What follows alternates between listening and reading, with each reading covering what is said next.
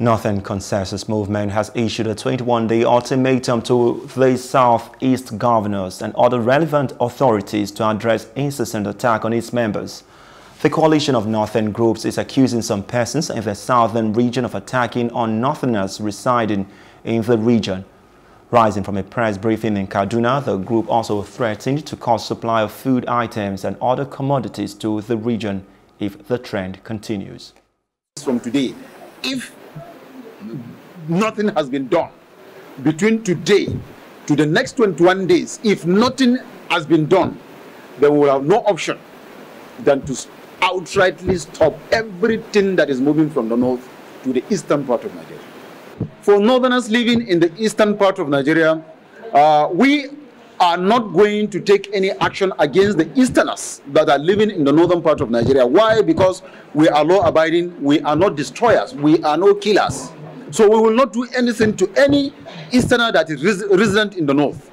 But we will stop food supply. And we are also saying that northerners that are in the eastern part of Nigeria should get ready to start returning home. We will be giving a date within which we'll be asking them to return home, because the group appealed to the southern governors and other stakeholders to, as a matter of urgency, address the issues in the interest of peace, national integration and economic development. Across the shores of other parts of Nigeria, that is across the southwest, south and the southeastern part of Nigeria.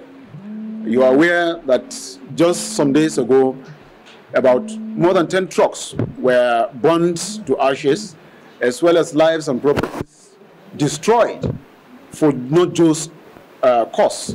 We today tolerate this barbaric act by those that feel they are above the law. We are law-abiding, we believe in the law, so we will take a just course. And we are saying enough is enough.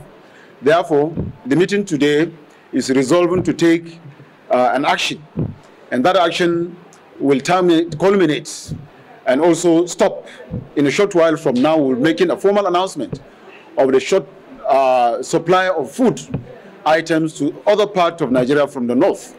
We will not retaliate by killing. We will not retaliate by destroying properties, but we will take an action that will send a signal to the other parts of Nigerians that are killing northerners for no just cause. We will stop in a short while from now the supply of food stuffs from the north to the other part of Nigeria. And once we start that, until a decisive action is taken, until we see that the government is taking an action, or the leaders of those regions gave a commitment of the protection. Hello, hope you enjoyed the news. Please do subscribe to our YouTube channel and don't forget to hit the notification button so you get notified about fresh news updates.